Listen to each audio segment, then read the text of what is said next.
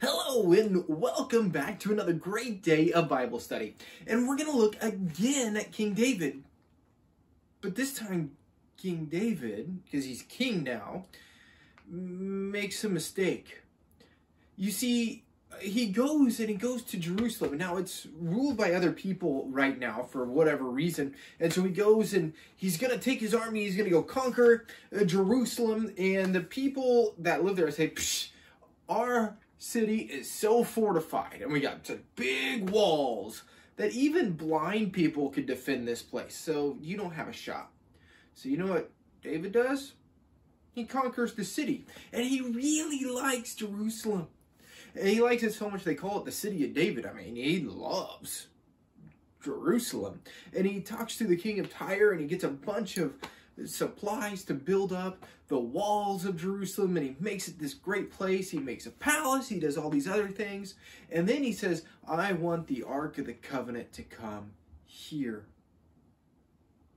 Well, the Ark of the Covenant's somewhere else. So he says, we're going to go get it. And they go get the Ark of the Covenant, and they put it on a cart, and they have animals like oxen that are going to pull the Ark of the Covenant, and then they're going to bring it home. And they're all excited, and they're jumping around, they're playing all these instruments, and they're having so much fun. And then it comes to this place, and it loses its balance, and it falls over. And so the Ark of the Covenant, a man named Uzziah, catches it. And you know what happens? It says the anger of the Lord burns against Uzziah, and Uzziah is struck down dead immediately. And then it says David's angry at God.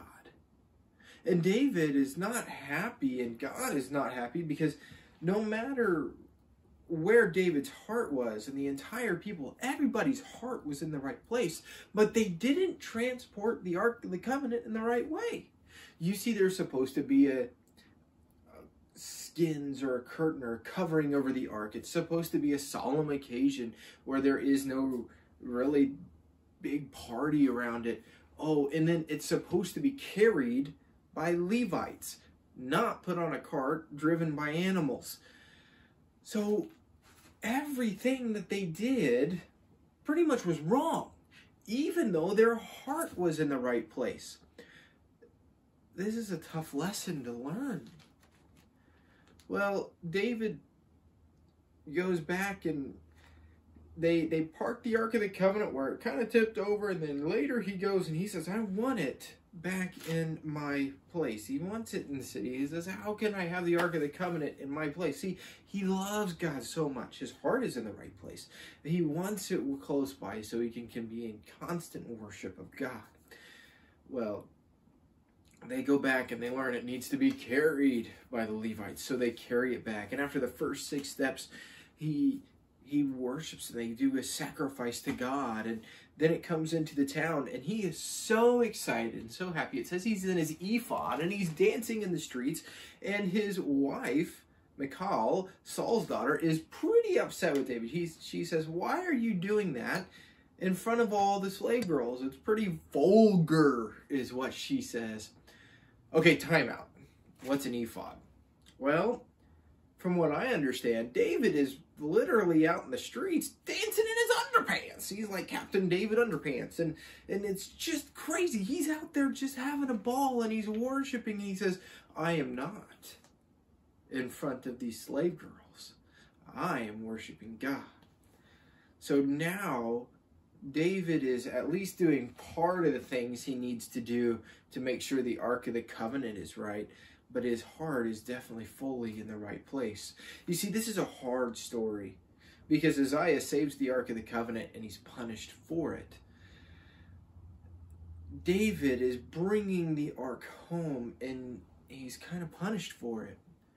You see, God cares about our hearts. And he wants our hearts in the right place. And we see that over and over and over again But it doesn't stop there. God wants us to understand and know how to worship him, because God doesn't put rules out there to keep his thumb on us. God puts the rules out there so that we can be better, so that we can prosper and we can do great things. See, the rules of God are there to protect us, not to hurt us. And David forgets this. See, David's heart is in the right place. Everybody's heart's in the wrong place, and yet they messed up and they still did wrong. It's the same way with us. We have to make sure our hearts are in the right place, and we have to make sure we do the things in the right way. Finally, David is able to worship out in the streets. Can you imagine running downtown Hutchinson, Kansas, or Wichita, Kansas, or New York City in your underpants worshiping God and not caring? See, there's something called self-consciousness, and that's when you worry more about how people look at you and how you're looking at you than what really matters. And see, David doesn't have any ounce of self-consciousness to run out in the city in his underwear worshiping God. And we, maybe not in our underwear, we should have that same attitude worshiping God. It doesn't matter about the people around us. We're going to worship God with all our heart, soul, mind, and strength, no matter what. So you need to remember 3 things, because we're not going to do a flip book or anything like that this time. But you need to remember 3 things from the story. Worship with your heart, and make sure your heart is in the right place. Number 2, that's not it. You need to make sure you're doing things right. You need to make sure you're doing the right things in the right way with all of your heart. And finally, when it comes to worshiping God, don't worry about other people. You're worshiping God.